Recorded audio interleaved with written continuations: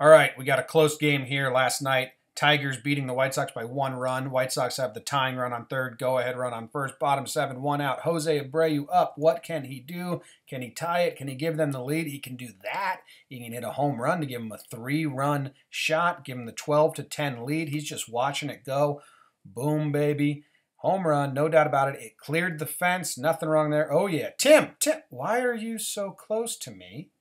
That was weird. Other team sees it. They say that is illegal in the game of baseball. He cannot run further than the guy ahead of him. He's out.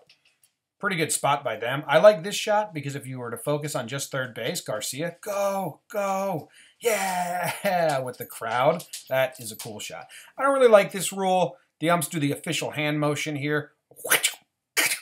And he is out.